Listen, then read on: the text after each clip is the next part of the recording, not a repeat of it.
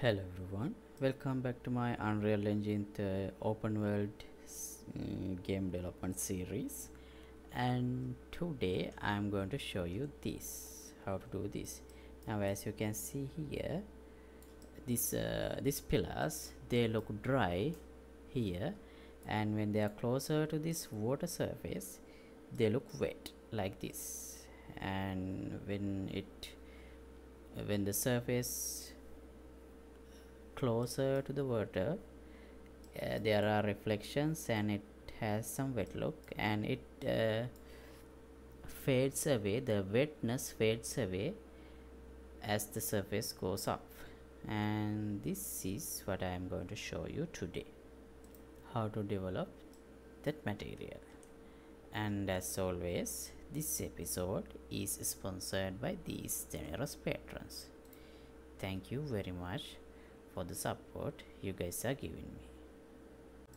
Okay, so for your information, I got rid of what I was doing in last two episodes. So actually I was trying to find a way to share the hierarchical instanced static mesh components across these procedural objects, but since I couldn't come up with an elegant solution for that, I deleted those changes and restored the previous procedural object code. So I'll just show it to you here. So I am using this place static instances, and I got rid of procedural manager, and also I changed this just like before. The only different part is after this branch I have created this macro set HISM, which comes like this, and set the HISM current. So yeah, this part is not relevant to today's episode, I'm just showing you. Okay, now today this is what I want to do. So here I have this water surface, and as you can see here, there is no blending in between this base of the bridge and the water, so it would blend with this water surface better if there is some kind of a wet look near the surface of the water. So that's what I want to work on today. So to get started with that, yeah, this is the mesh and this is the material of that mesh. Here is this pillar 1 or pillar 2, let me check.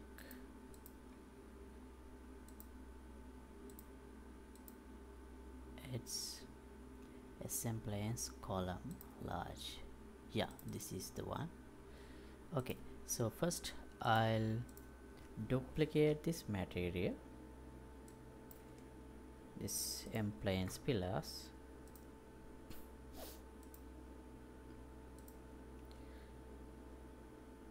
with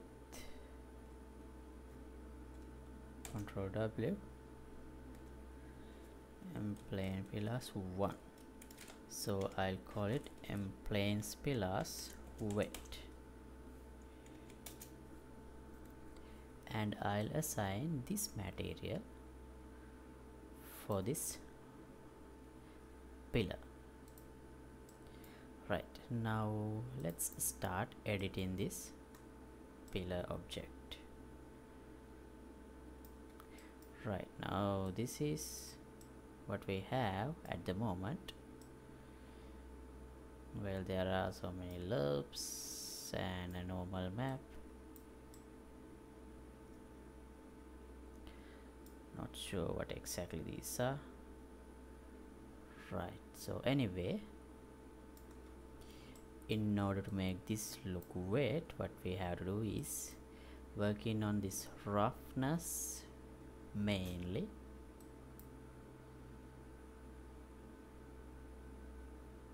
Right, so where should I get started? We don't have to change anything in the base color, I guess. Right, So anyway, let's see. I'll break this roughness input from here and promote this to a parameter just with the roughness, and when I set the roughness to 0, as you can see, it already looks wet.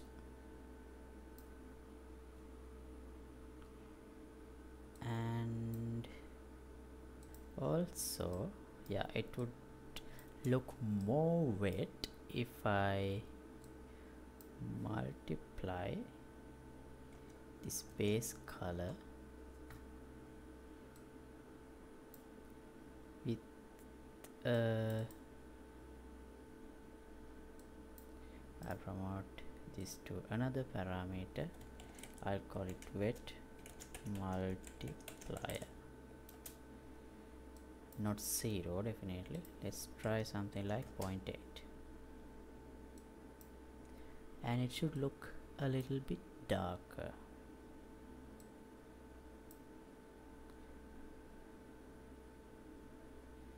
Yeah, as I decrease this value, it becomes dark. Okay, now what I need to do is, after some level this should look wet, and above that level it should look dry. We can do that with the lerp. Yeah, let's do it like this. Lerp.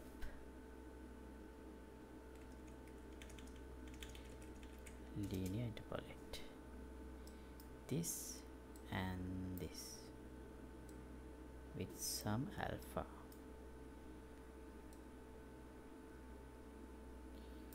And I need to select this alpha based on the height of that pixel we consider.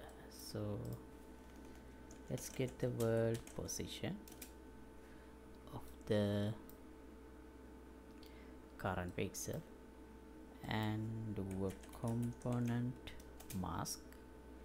I only need the Z or B because at this point I only worry about the height. I need to consider only the height. So what happens? Well, I should clamp this between 0 and 1.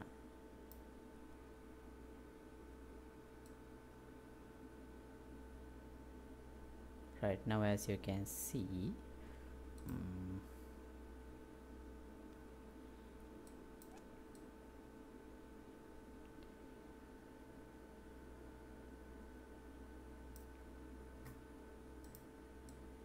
you can see above this level this looks wet, and below this level it looks dry, but that's quite the opposite of what we want to do. Let's see how it looks in the pillar. Everywhere it looks wet.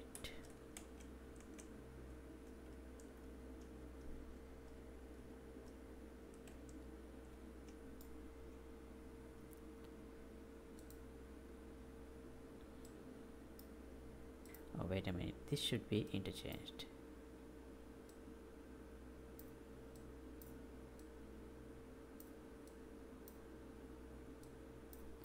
Now above this level it looks dry, and below this level it looks wet. Right, now let me put this aside. Now what? I'll create another parameter like this.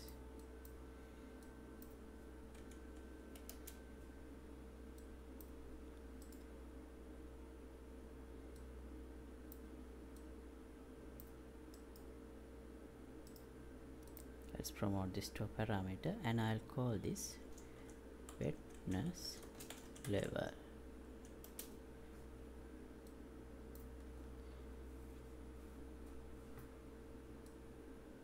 and if I keep it as 0, it would be like this.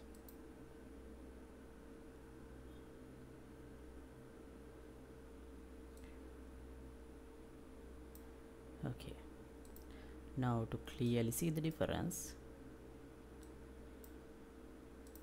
I'll add another lerp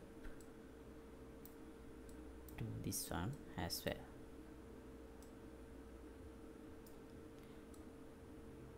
For B, it would be this wet multiplier, and A should be 1, and use it here, so that as the alpha, I'm going to use the same alpha value as in this wetness.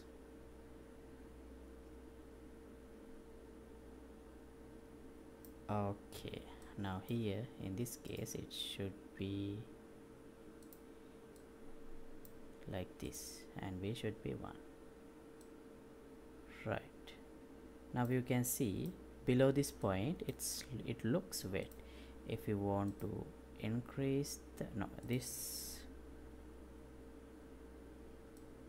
if you want to increase the effect, you have to decrease the value here. If I make it 0, it should be black, like this. See? So I don't need it to be black, so I'll keep it like 0.2. We can figure out the proper values later. Okay, and now let's see here. It looks all dry, and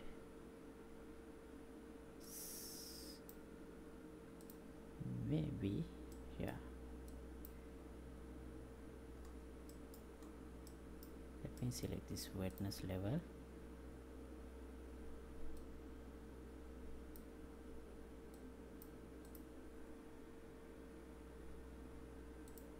And let's try a value like 500.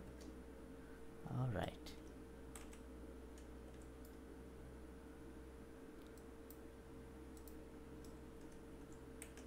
500 is too much. Let's say 200. Still too much. Right. The problem is here. These pillars are in negative space, so I think I should use minus values. Right, correct. Minus 800. Cool.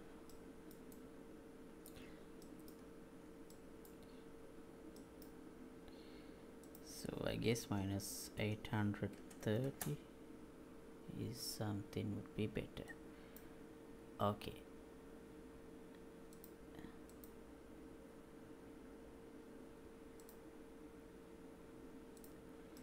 Right, now we do have some kind of a blending now with the water level, but this edge is too sharp, as you can see.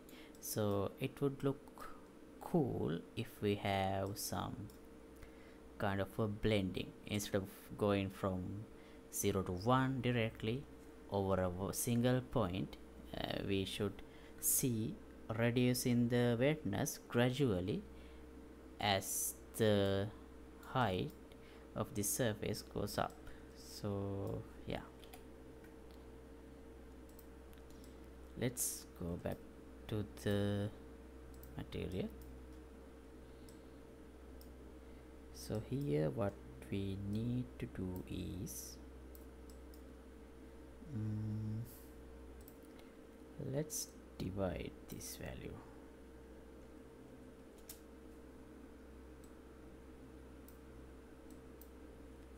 I'll promote this to a parameter. I'll call it wetness gradient.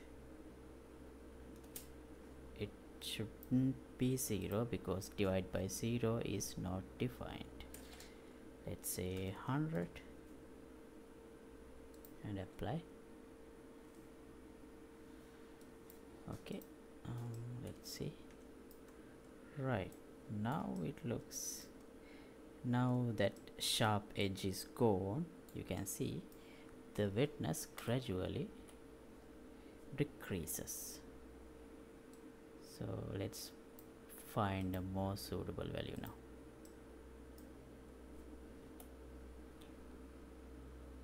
Instead of 100, let's try 50. Cool. 10. All right. Yeah, 30 looks great.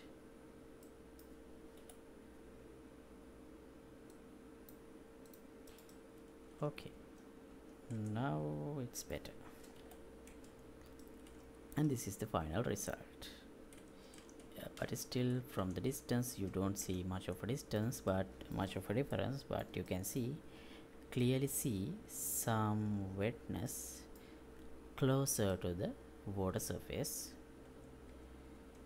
And if you go closer, you can see clear reflections in the wet area. But this blending is no, I'm not really happy with that, but yeah, we have something. And I'll stop this episode at this point. And if you like to support my work, you can get the membership of my Patreon club.